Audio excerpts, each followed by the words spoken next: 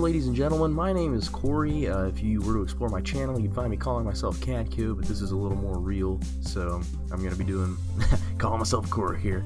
And I'm here to talk a little bit about college, specifically planning and reflecting in college. And you know what kind of inspired me to create this video? Well, it's a couple things. I'm really interested in students and student success and in assisting students in getting there, you know, and in having the most success and getting the most benefit that they can out of college, because, you know, for a lot of reasons, I want everybody to be happy and do well, but also, you know, this is our world, and this is the world we're all kind of going to be working in together, and I think the majority of people really want the best things for the world, and they want to do well for it. You know, whatever it is your passion and interest is, there's probably a place for it somewhere, and if college is the path to get you there, then I want you to be able to do it. And so I'm a student, and let me, before we start, let me just go to my first little slide. Let me also address this silly Prezi.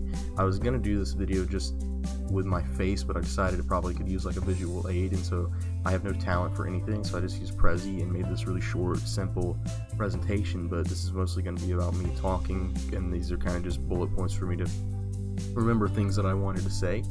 So I'll just kind of address that in advance. This is pretty boring. It's black and white, but it'll be okay. So let me move forward here and address like any kind of credibility that I might have to talk to you about this. And I mean, the first thing is I'm in college, right? I'm a junior at a public university in North Carolina, and that automatically, if you have less experience than that, you know, you're sophomore or freshman, or not even in college yet, then, you know, maybe I have experienced some things that you're yet to experience, and have, you know, seen a little bit of the higher level classes and kind of know what's going on there in a way that you don't. So, you know, that's it because I'm living it.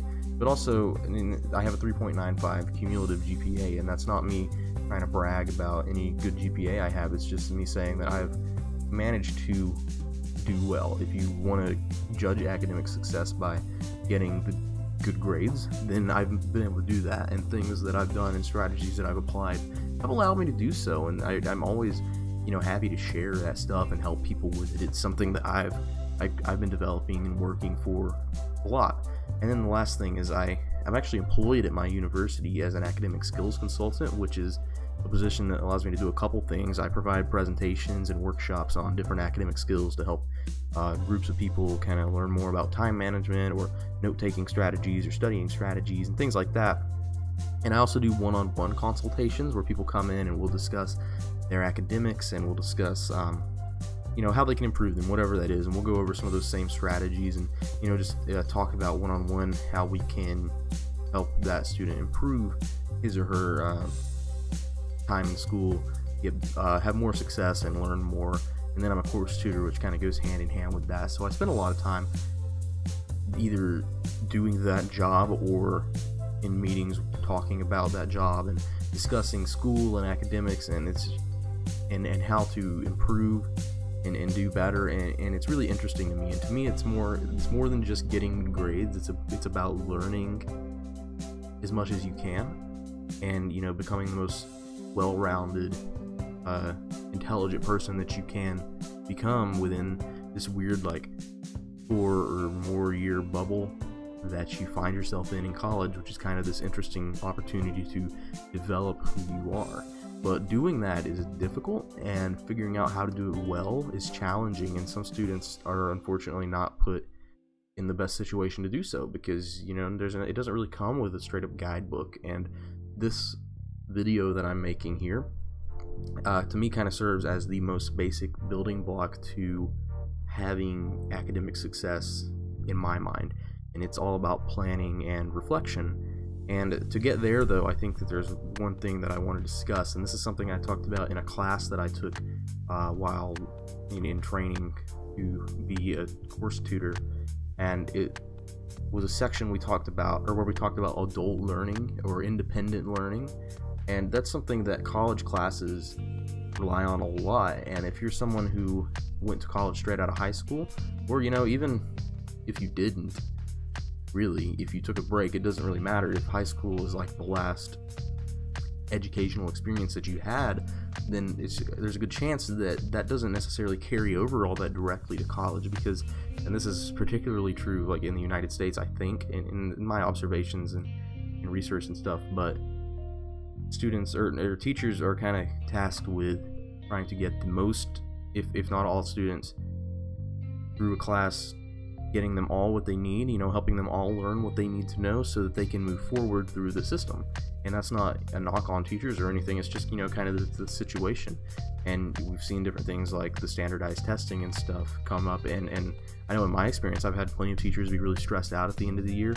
It's, kind of reverse from now, but the teachers will be more stressed than the students, trying to get everything done and trying to make sure everybody's ready to go and make a good grade on their exam, whether that reflects well on the teacher or not.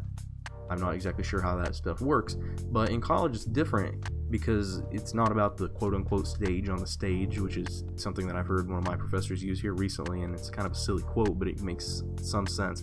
It's not about the teacher as much in college as it might have been in high school. And I feel like in high school, if you get a really good teacher, then you all learn a lot from them because they're very effective at providing you with that knowledge. But it's just different here than it is there. It's not as much about that. And what you'll find is courses in college are covering a lot of content in very short amounts of time. And so here's like a major difference for me. I took a general chemistry course my senior year of high school.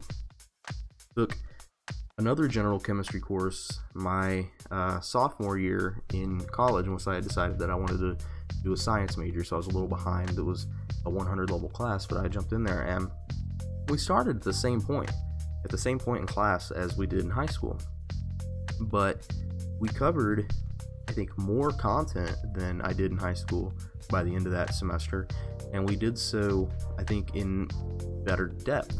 But there's a big difference here. In high school, I had that same chemistry class once every day for 90 minutes, an hour and a half, 5 days a week. I would have that chemistry class, and what that meant was we'd spend like 30 to 40 minutes maybe having a lecture, the teacher presenting us something, and then the rest of that time we'd have this sheet of problems to do, or like a worksheet of problems of the same type, so that we could kind of muscle memory the stuff into our brain, and we had the teacher right there, and we just work it and learn it. And I rarely ever had to do homework in that class. I don't know if I ever studied for it. Made an A in there, and we took the final, and I knew all the stuff. But the difference was, with all that time and with the teacher there the whole time, she was there, to serve me as a student and to teach me, and I learned, and I really didn't have to. I would say that it was not independent. It was very reliant on that stuff. And in college, I had that same chemistry class 3 days a week for 50 minutes.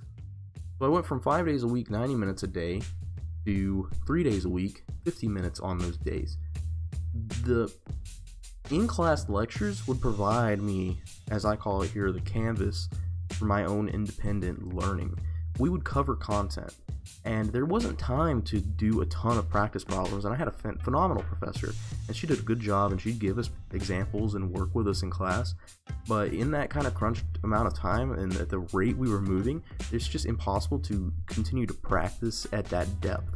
And so what it did was really provide me, and this is true for I think most classes, and I take a lot of science classes now, but and I guess I'm drawing more from maths and sciences here, so if you're in liberal arts, then I can't speak as much for that. I've had to take my own general studies, but someone in one of those fields could probably talk more to it. But at least for me, I've gone to classes and been provided an introduction to content, sort of. And I mean, it's not that we don't go in depth, but we do go super fast, and so it's not enough time for or I guess just enough time and effort for me to retain it all. It's my teacher giving me the fundamental knowledge I need to be able to go on my own and take the rest of my resources and take time and work and effort to learn it.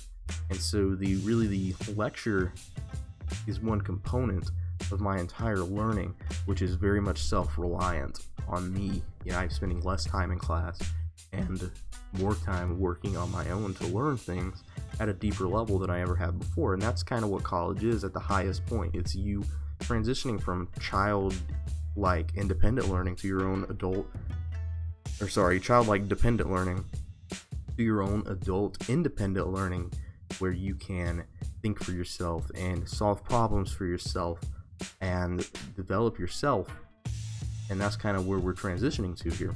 And so I just wanted to get that out of the way because I think that's important, an important distinction to make, because a lot of times in tutoring and in academic skills consultant work and stuff, I'll hear students talking about how much they dislike their teachers, and this is especially true with incoming college freshmen.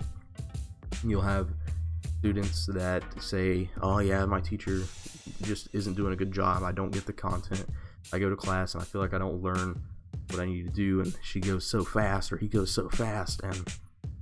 And what I realized is that so many of these students are coming in from high school and expecting that same kind of thing, and it's not. And I've had some of these professors, and they were very good professors, really knowledgeable in their content, but the classes were hard, and those hard classes often turn into students doing more poorly.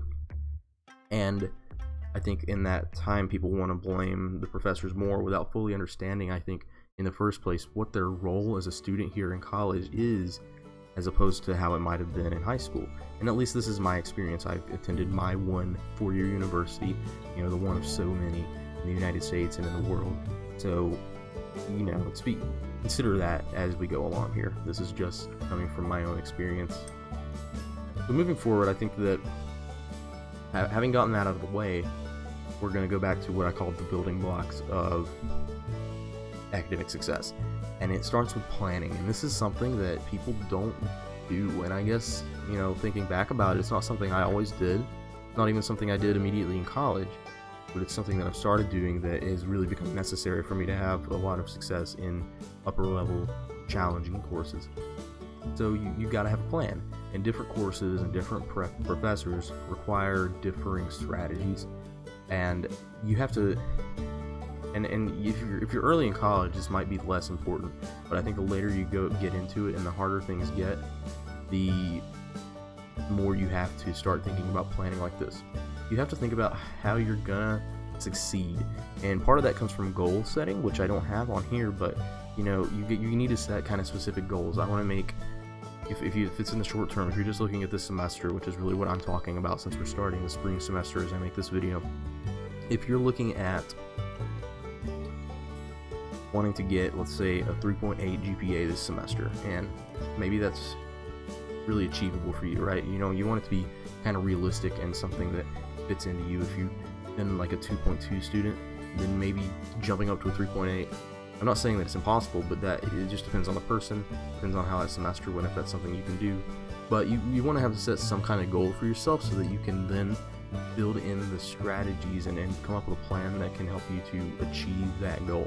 And you want to have that strategy or that plan have you utilize strategies within multiple things that we're going to talk about, which include time management and note-taking and studying, and can utilize other things, and resources. And I'm not sure if this is something I'll come back to, but you want to consider all the resources you have, and that's going to be your time in class, that's going to be the notes you take, that's going to be any kind of resources online given to you by your professor, that's going to be your textbook. But that's also at least two other big things, and I think the first one and primary one is your professor, his or herself, which at least here they have required office hours where they have to be available for students to come in to talk to them. And you know, it could be about anything, but they're there also to help you with your schoolwork. And in my experience, every professor that I've ever gone to has been, I think, really happy to see me go to those office hours. And for me to do that, and it's something I've done when I didn't understand content and I needed some help, I always go there first, because you get FaceTime with your professor, so they get to meet you, get to know you on, you know, a first name basis, face-to-face basis, and that can be beneficial in a multitude of ways, but also you get the help directly from the source. And I found that to be very helpful in learning how to learn from that professor and adapting to him or her, and just in general getting good information. But other resources you have include probably tutors. I think most universities have some kind of tutoring system that they have, where they have peer tutoring like we do at mine, and that's one of the things I do is peer tutor. And I go to tutoring. I went for organic chemistry a couple times last semester, and it was really useful to me, and that was one of the resources that I used whenever there were things that I just wasn't able to figure out on my own. And then this last little bullet here says put in the effort, and it's not something I've mentioned yet, but it's kind of an assumed thing, I guess, for me, but it's probably worth pointing out that none of this matters if you aren't coming in with the right motivation to work. Because you can't do any of this stuff if you don't really want it. And to me, the top level of that is you want to learn and grow and become the best that you can be. But I guess the step below that is you just want to get really good grades. But you need one of those two things, right? Or maybe a third would be just like a real passion for your subject of study, whatever. But you've got to have some of that to want to put in the effort to succeed, because college is hard, and if it's not been hard yet, then it probably will get hard. And you need to be ready to put the work in to do it. And I'm not saying that to scare you, but it's just kind of true for anything that I'm talking about in this video or in future videos that I make surrounding this stuff, which I'm going to do. I'm going to go more in depth about different strategies and stuff. And I'm kind of moving forward here, and I thought that maybe doing this would help me talk about what I'm trying to say, and to provide some different ideas for strategies that you can use. So just let me take a drink of water real quick. Okay, so here's my list of how I might plan for a course, and if this were PowerPoint, then all those bullets wouldn't be there yet. I'd be able to click through, but couldn't figure out how to do that on Prezi. I think I probably will never use Prezi ever again after this, but we'll kind of go through here step by step, and I'll talk about how I've planned for every course that I've had this semester already. You know, this is my first week of school, and I've done this for all the courses I have. I have 17 credit hours right now. And the first thing I'm going to do is, I guess you can call it thinking through analogy if you want, but it's considering what's worked for me in similar courses, and then deciding what might be applicable in this current one. And if you're new to college, then this is going to be, you know, I kind of hesitated to put this in here, but it is the first step that I use. If your only other experience has been high school classes, then you got to be real careful about this, because, and I shouldn't say that, but it just depends on the courses you've taken and the intensity level of them, how applicable some strategies are. A lot of studying strategies that people had, or lack thereof, which allowed them to succeed in high school. I did okay in high school, not as well as I've done here, but I was okay, and I never really did anything. So I didn't have a lot I could take with me from that.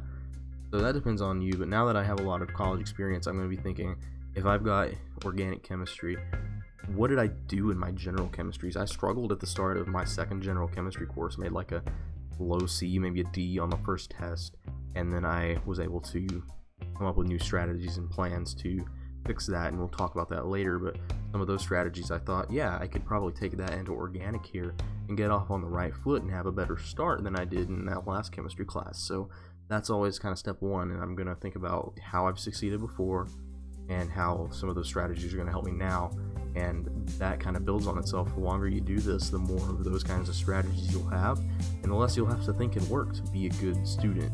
I think academics can be a skill that you improve upon, and that's part of it. And then the second thing I'm going to do, after I've considered the course and considered similar courses, I'm going to read the syllabus. And if you don't do that, you should, because you kind of get an idea of what professors expect of you in there sometimes, and you'll also get a chance to see the grading weights and kind of how you're going to be assessed in that class. Every class obviously has its own assessment method. Some of them it's just a couple tests, some of them it's a lot of assignments and stuff and quizzes, and it depends. But it's important to know, because that kind of, it's going to help you frame how you're going to go about taking the class, and then using your early experience in that class as well. So you got like the first week when things are a little lighter and you're just getting introduced and started, and you're going to see, how is your professor teaching? Is this a lecture with a PowerPoint? Is this a more hands-on thing? Is it really long? Is it really short? And these are all important things to know, because you need to be able to assess exactly what this class is in order for you to assess what you need to do to succeed within it. And then you can start developing some strategies as you get in there. So you're going to develop time management strategies, and this is I guess step number 2 after you've planned, is to actually utilize time management. And it's going to allow you to spend enough time completing assignments and studying and reading in the textbook. And I put that last thing in separately from studying because of experiences that I'm having right now this semester. I've got classes where there's assigned reading every week, and I've always had that. I've always had some recommended reading on the syllabus, but it's often been stuff that got covered in the class, and so it's not always been something that I've kept up with. But this semester it's going to be something I got to do, and it's not always in the textbook. Sometimes it's other reading outside of that, but still it's something I'm going to have to do separately. And so I've had to go through my planner, and I've gone through every week for all my classes and written the chapters of the different textbooks that I need to read to keep up with my classwork and to keep up with what we're going over in school. So that's a separate thing. But you're going to look at, like, I've got a statistics class this semester, and it's got a lot of homework assignments that I have to do. But I'm going to have to make sure that I'm providing myself time within all my busy schedule and the clubs and the work that I'm doing to do those math assignments, which are going to be assigned to me daily, so that I can complete those on my own. I'm going to have to provide study time for myself for all my classes. And the way that I will be doing that will be, I'm going to be studying for a class the day before I have it throughout the week, and then also utilizing my weekend to kind of get caught up, and I also do a lot of the reading in the textbook on the weekend. But so, like, today is Thursday, so I studied for my food protection and sanitation, or food protection and safety class, which I have tomorrow, and I studied for my statistics class, which I also have tomorrow. And yesterday was Wednesday, and I studied for my principles of epidemiology and biostatistics class and my microbiology class. And the reason that I do it like that is because, for one thing, it fits in with my schedule, and also it allows me to have been really thinking hard about the course I'm about to take, so that it's all fresh on my mind when we start our lecture. It's all in my head so that I can make lots of connections in the class, and that not only lets me already know more, but it helps me to pay more attention because I'm making real connections to everything that we're doing in the class, because I've already been thinking about it on my own and learning it. And then, also using that time to read the textbook, which I do some in the week, and I'm going to try to do over my weekends more, especially since a lot of the reading stuff I have to do is for Tuesday, Thursday classes, so I'm going to have a little extra time over the weekends to do that and get caught up. And so that's kind of my time management plan now, and this is my first week, so we'll see if that plan works for me, but that's kind of what I'm doing. And the important thing is that I have planned it, and the strategies that I'm using for time management, the planning part isn't really the strategy. I use a planner. I just use a straight up weekly assignment planner that I bought from the bookstore here. That works really well for me, and if it's something that you've tried before and it didn't work for you, I recommend that you give it another shot, because actually using a planner is super useful, and it falls apart, I think, when you don't ever check it anymore, but just start checking it. You can do so much. You can block out your time, decide this is the time every day that I'm going to make the habit of using for work, like schoolwork and studying and stuff, and then actually put in what you're going to do, what you're going to read, what you're going to study, whatever it is, and assign times to those, and actually organize yourself in a way that makes sure that you're going to be having the time you need and putting the time you need in to each of these courses. And then how much time that is going to vary depending on you and where you are in your education and what classes you have, obviously. Sorry if I'm droning on too long, but I think all this is important. And so then the next thing I'm going to do is think about what note-taking strategy I can use to get the most out of my time in the classroom. And this is important because you spend not that much time in the classroom, which is another reason that time management is important, because you're going to want to set up a constant habit of you taking some of that extra time to finish up your days with work independently, because the actual in-class time you spend is low.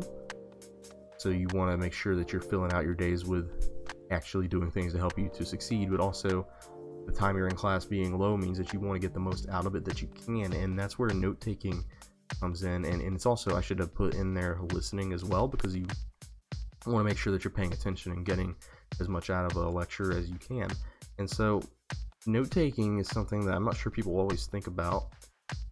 A lot of people I know kind of just copy things down, and this is where you call back to where we read the syllabus and assessed the course and recognized how it's going to be taught.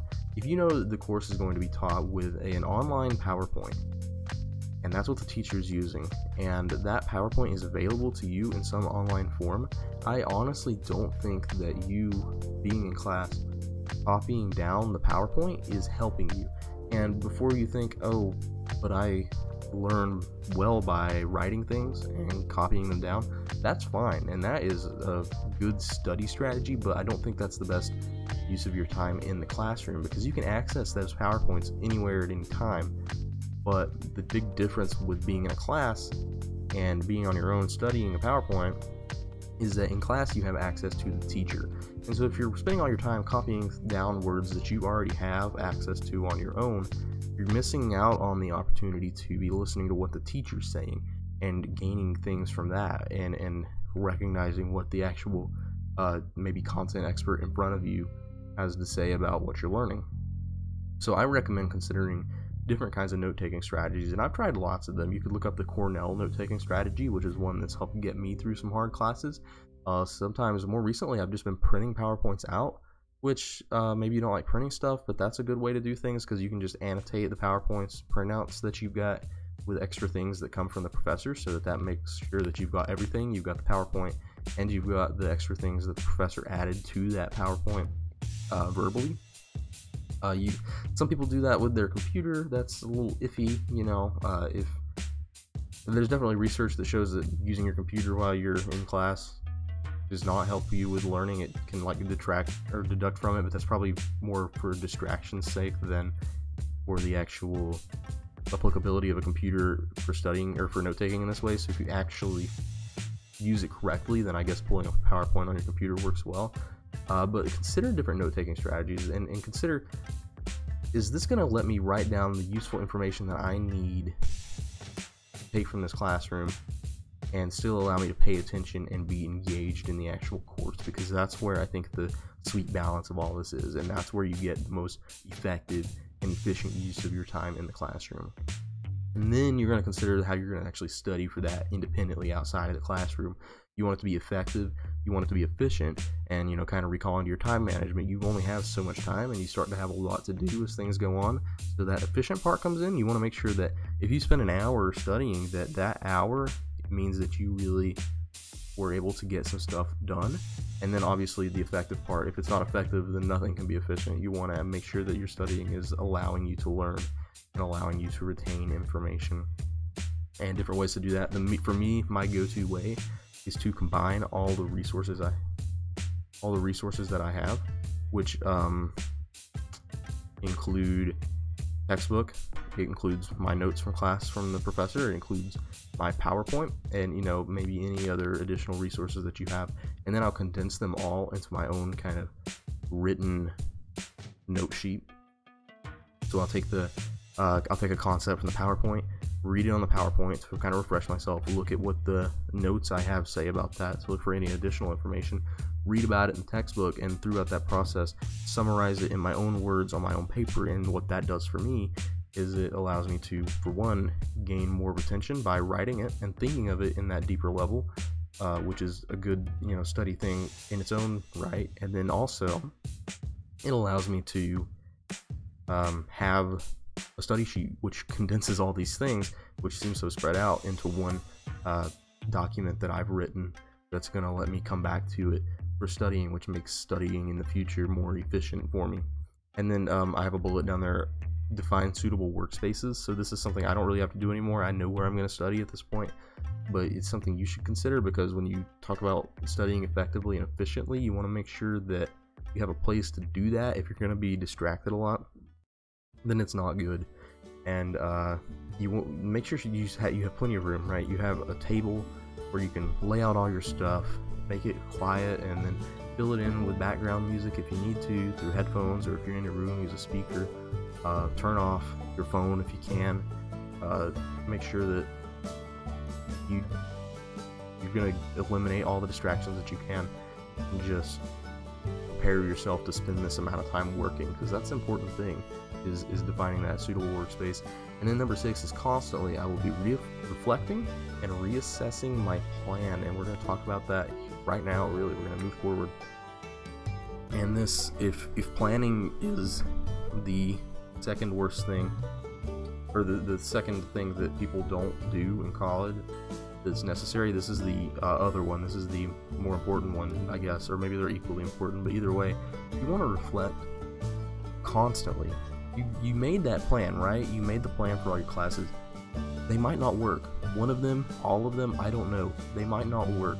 So let me talk about my organic class again. I mentioned how I was using techniques from my chemistry course prior to that, my Gen Chem course, to help me succeed in organic, and that worked really well at the start when we were reviewing for the old chemistry stuff. But when we started moving into new content, it got a little different, and I didn't really recognize that I wasn't doing as well. But when we took our second test, the first test I made an A, the second test I made like a 72, which is way low for me and not what I wanted. And I realized at that point I hadn't really been reflecting enough. I hadn't been reassessing my plan, and some of the stuff I was doing wasn't working. And so I hadn't been improving. I'd stagnated at whatever worked in my Gen Chem course, and it did not work in my organic course, at least not as well as I'd hoped. And so that's an example of where I had to reflect. I had to look in myself and say, okay, something I'm doing here isn't working. Maybe a lot of things. I need to change my strategies, change my plans. I know more about this course and how it works. I can reassess this, I can fix this, and begin to do better. And if you're doing that and continually improving, then you're succeeding. And that's kind of what I did. I made a 72 on that test, changed up the way that I did things, changed my note-taking, I changed how I studied for it, and how I practiced doing my problems. Next test I made, I think, like a 80, I want to say a 86, which was a significant improvement over the 72 that I made, but it wasn't what I wanted overall. I wanted to make an A in the class, but I was happy to see that improvement. But here's the important bullet: early failures won't define you, and that kind of recalls to you continually improving. I was able to improve in that class, so I made an A on stuff I already knew, then I made a C on all the new content, then I made a B. The next test, which is the last test within the regular class, I made an A, and then I made an A on the final. I ended up making an A in that class, and sure, if I had done worse, you know, on those early tests, if I made D's, then maybe I wouldn't have pulled it all the way up to an A. Maybe I would have, but I probably wouldn't have. But I would have pulled it up a lot, and that's the point. Early failures aren't going to define you, but you've got to make the plans to have something to reassess and reflect upon, and then just don't be afraid to change it. Don't be afraid to change things up and try something different. In that organic class, I changed how I did everything. I bought a binder, I started organizing myself differently, I did total overhaul on myself and how I was looking at that class, and I fixed it, and I got better. And if I had to take another chemistry course, I'd be in a better place to take it, rather than people who had done kind of poorly in the general chemistry course and then did even worse in organic but still passed it. If they take organic 2, they're going to be left in the dust, because not only do they not have good strategies, but they haven't learned as much as I did.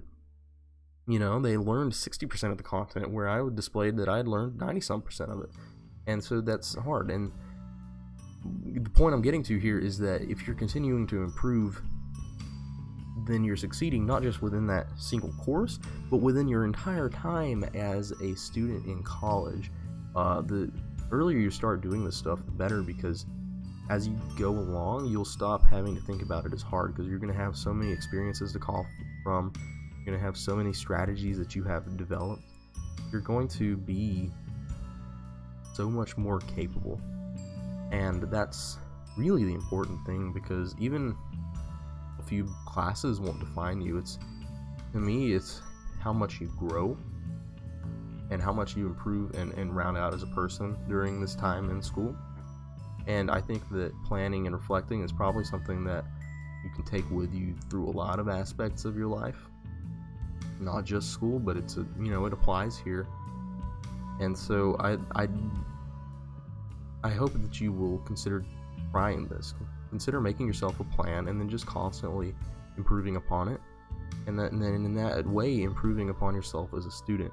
And anything else I could talk about, any other strategies I could talk about at that point, aren't as relevant, because you're going to figure them out. You're going to figure out what works for you.